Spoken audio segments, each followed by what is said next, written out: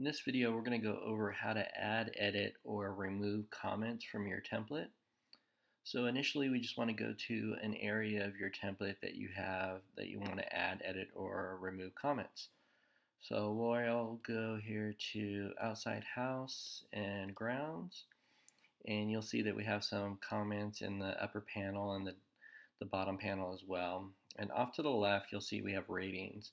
What we want to do here is we want to click on this Edit Comments button in the toolbar, and you'll see the left of the panels. Now we have buttons that move up, move down comments, sort them, delete them, and add.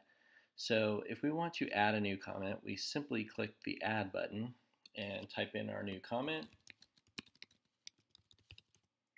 and press OK. You'll see that comment is now down at the bottom of that panel that you added it to, and you can move it up or move it down or anywhere that you want. To remove a comment, you simply just click on the comment that you want to remove so it's highlighted and press delete. And then to edit a comment, you simply just double click on the comment you want to edit. It'll bring up the window with the comment inside of it, and you can add new text to that comment. This is new text. And press OK.